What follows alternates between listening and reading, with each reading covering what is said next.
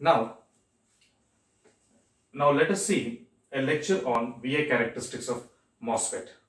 So if you see this one over here, there are two diagrams where the first one talks about the diagram about a MOSFET, which is in fact it's an nMOSFET, where it is the N type of MOS transistor has been built upon a P type of substrate, and upon this P type of substrate, after undergoing some large number of processes, then source and drain and again gate terminals are being formed along with the SiO2. So this is how an nMOS looks like. Now here, the voltage between these two, this is a source terminal, this is a gate and a drain terminal. Voltage between these two is VGS, and here this is a voltage which is connected over here. It is a VDS.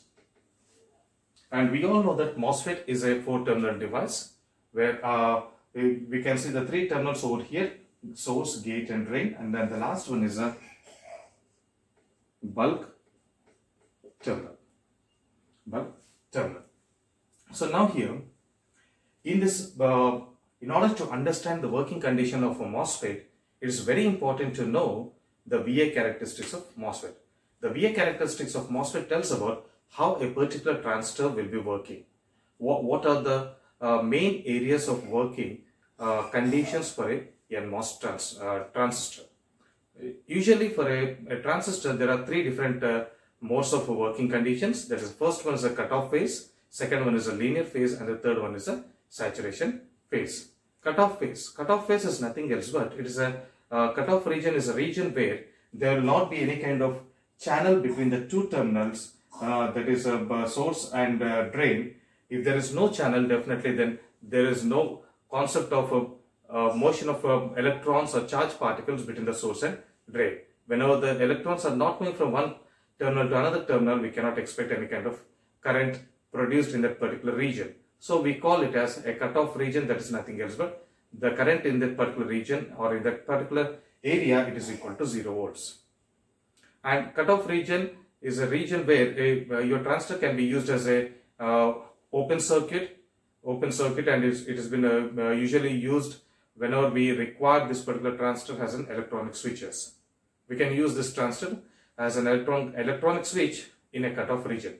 Then the next one is, you can see here in this characteristics where I have drawn a graph regarding IT. There is a current, drain current, and also this one is a drain voltage, drain to voltage. So now here, in this particular graph, you can see that whenever this particular there is no current, almost the current is equal to 0. This current equal to 0 happens whenever in this particular condition, whenever the VGS is less than VT. What is VT over here? VT is a threshold voltage. What is threshold voltage? The threshold voltage is a voltage where the region below the SiO2, that's below the oxide layer, forms an inversion layer, or else it is a region or it is a voltage whenever the transistor turns on.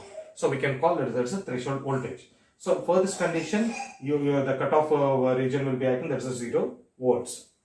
So this entire thing is a cutoff region. But once if this one, whenever the VGS is greater than VT, then we can see this characteristics of it, how this particular drain current is varying with respect to increase in the voltage at the drain.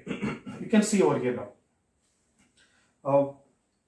Has the voltage at this part, this voltage is increased exponentially or gradually, the current also increases. The current also increases. You can see here there is these 3 curves which talks about the VGS1, that is 1 volt, VGS2 is a 2 volts, and VGS3 is a 3 volts. So now whenever the voltage is increased, you can see that even this current is also increasing. You can also see that this particular part of a graph or a characteristics tells that there is a linear increase in a current with respect to the increase in the voltage. So therefore, we call this region as this particular region as a linear region. Why do we call it as a linear region? Because there is a linear increase in the current, current at the drain with respect to the increase in the voltage. That is a VDS. So again, once the voltage over here this VDS is equal to VGS minus VT. Whenever this voltage VDS is equal to VGS minus VT, there is this point. At this particular point, you can see that the bending of the curve takes place. The bending of the curve takes place. It means that gradually the current is going to stabilize. So the current is going to saturate. So now, therefore, the saturation stage starts over here and it goes on. At one particular point, the current there, it becomes as a zero current. So now here, that because the current is going to get saturated, we call this region as an saturated region or saturation region. It doesn't mean that the current is going to be completely constant. Let me take an example that if VDS is equal to 2 volts, if VDS is equal to 2 volts, let me consider that your ID is equal to 1 milliampere. 1 milliampere. And for the second instance, if you consider if VDS is equal to 4 volts, your ID is going to be almost the same. That's 1.1 milliampere. What's actually happening?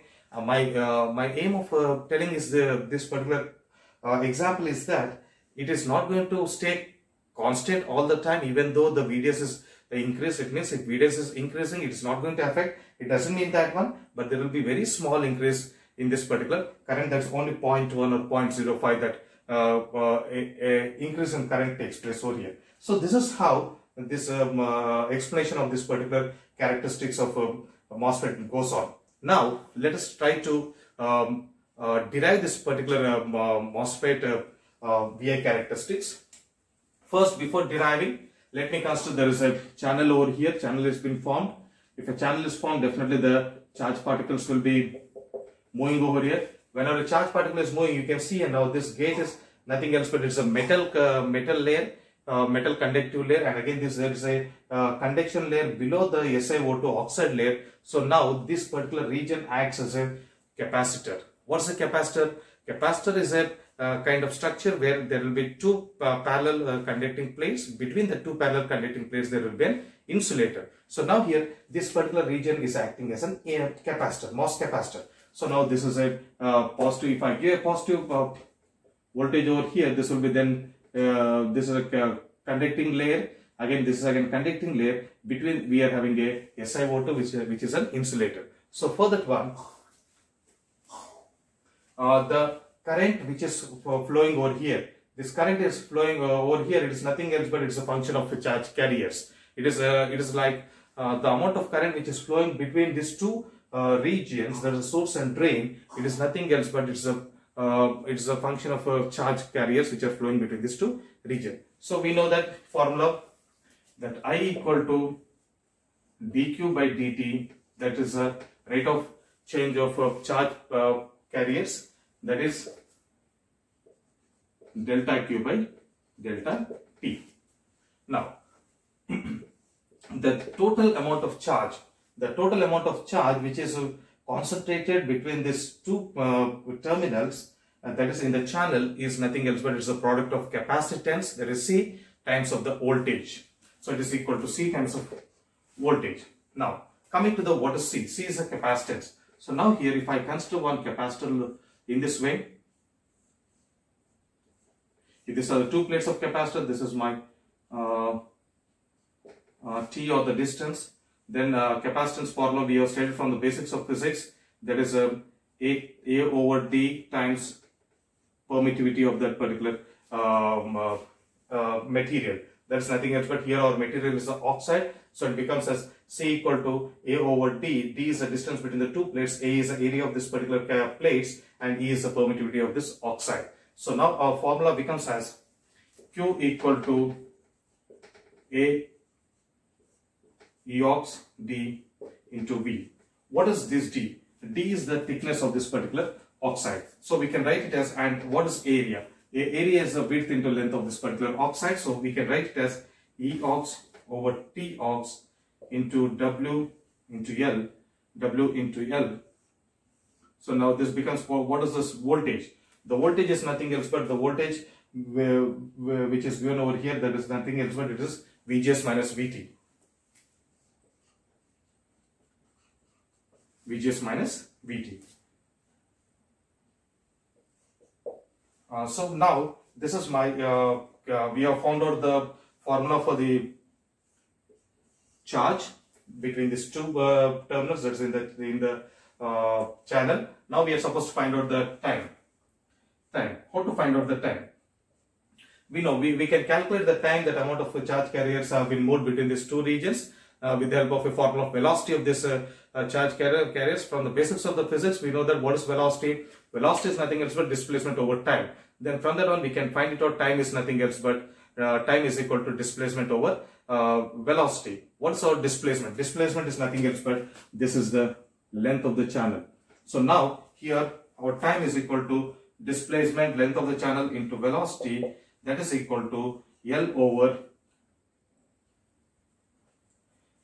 velocity. What is velocity? Velocity is it is a mu n types of electric field, that is a mobility of the charge carriers into product of the electric field which is produced over here. Then it becomes a mu n times of E, and this is equal to, this can also be written as a L over mu n into VDS over L. I'll tell you how I wrote this one. What is we have studied in the basis of physics that potential is equal to E into D. Therefore, E equal to potential over D. I have applied this particular formula over here. Therefore, now your time is equal to L square over mu n into VDS.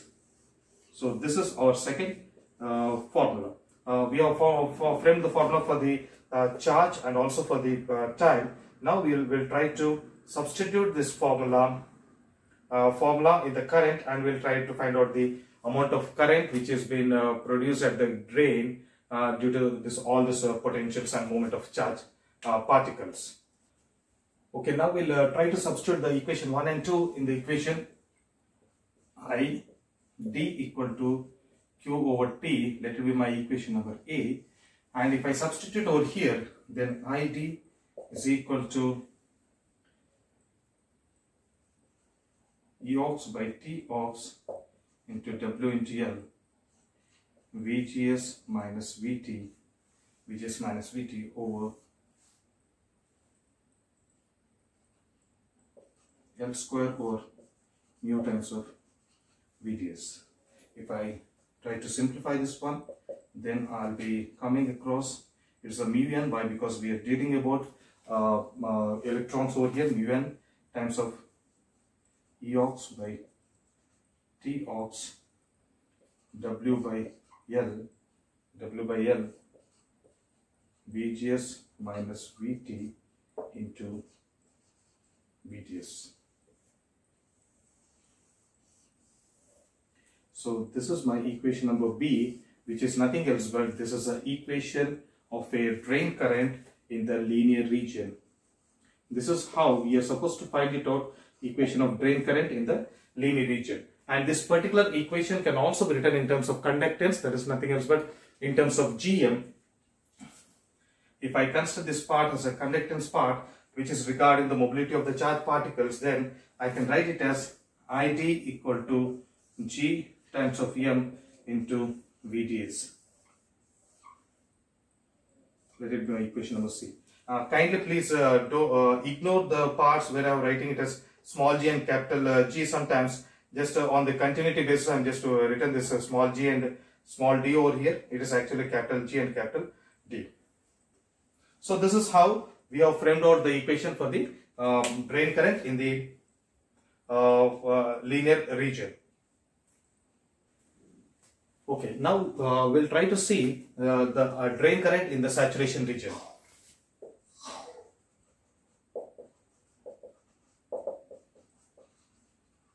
For the saturation region, let us assume that this voltage VDS is increased. If the voltage VDS is increased, then definitely let me consider that at one particular point of time, let the VDS at this point is equal to 0 and VDS over equal to VDS. And if I need to take the VDS at the midpoint of this channel, that is say at some point of x, it will be equal to half of that one. That's the average of that VDS equal to half times of the VDS. So now my equation Q, that is a charge across this particular channel, can be written as C times of V, and we have already written this one. Q equal to C, we have derived already, Ex over T into W into L, and now this becomes as VGS minus VT minus half of that particular value, that is a VDS. Now, I have told that the saturation region will be starting at VDS equal to VGS minus VT. What is this VDS equal to VGS minus VT? Whenever you go on increasing this particular VDS at one particular point of time, as per the differential equation, what happens is that this particular channel goes on decreasing, and at one particular point it becomes as a pinch off. Then your channel looks like this. Completely it looks like a triangle. This is called as a pinch off point, and we can even call this one as this particular curve as a locus of the pinch off point.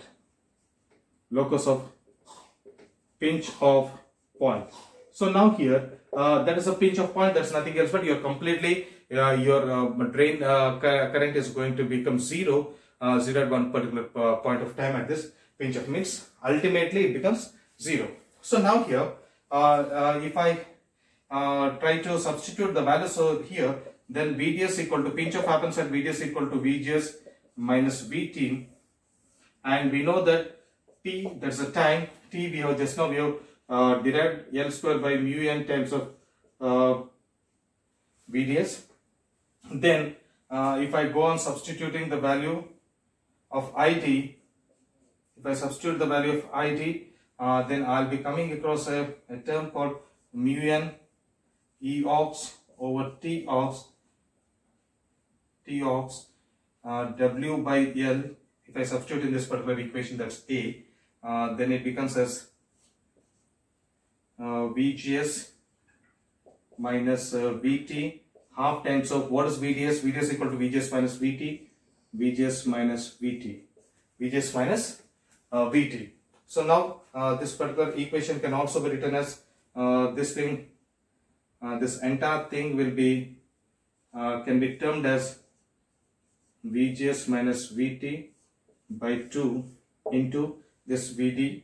Where is this VD? VDS. So now this is how we have come up to this particular point. Now we'll see the final step of this one. I'm writing this particular equation, final equation of saturation region, that is ID equal to mu n times E aux over T aux W over L. Then this becomes as, if I substitute even in the VDS, that is VDS equal to VGS minus VT, we come across an equation called